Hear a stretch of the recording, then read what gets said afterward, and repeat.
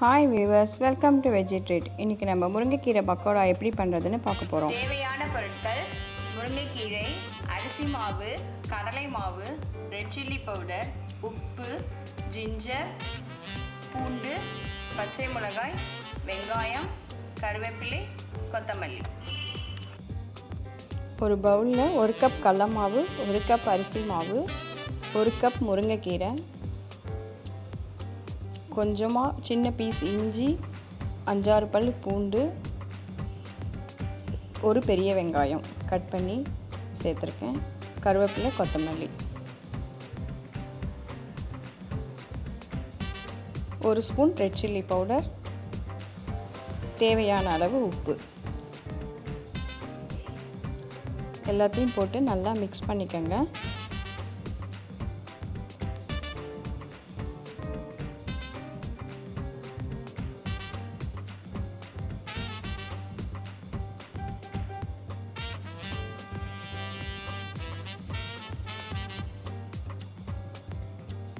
கொஞ்சமாக தண்ணி தெளிச்சுக்கலாம், ஒரே தடியாக ஊற்றிடாதீங்க.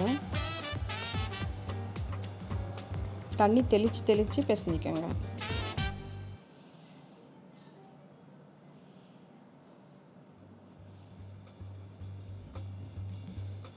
இப்போ எல்லாம் நல்லா மிக்ஸ் ஆகிடுச்சு.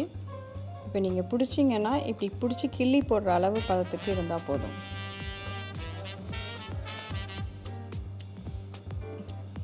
இப்போ கரெக்டான பதத்துக்கு பிசைஞ்சாச்சு. இப்போ பொரித்து எடுத்துடலாம்.